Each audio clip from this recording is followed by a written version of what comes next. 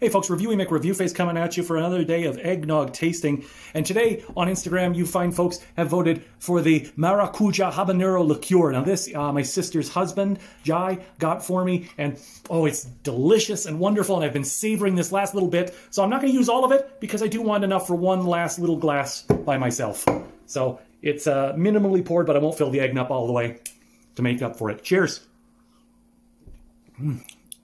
Oh, and it's just gives that nice, it's like an orangey but spicy on the eggnog. It's really nice.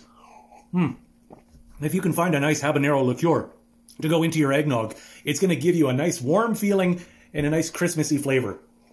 The habanero almost reads like mandarin orange. It's delicious. I'm going to enjoy that last little bit. Thanks, Jai.